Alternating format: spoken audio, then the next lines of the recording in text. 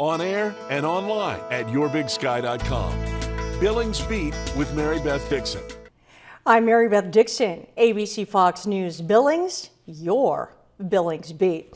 Great news coming in from the city of Billings. City Administrator Chris Kukulski telling me that the bids and the search for an architect to create the new home for the city in the Stillwater building going very well. He says they're right on time and they won't start the actual work until the autumn, but things are looking good to have it complete in record time by the beginning of 2023.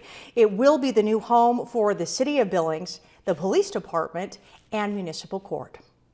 A little bit of a cool down to start our week with, but Mother Nature's bringing lots of sunshine, maybe even temperatures in the 80s. Hang in there.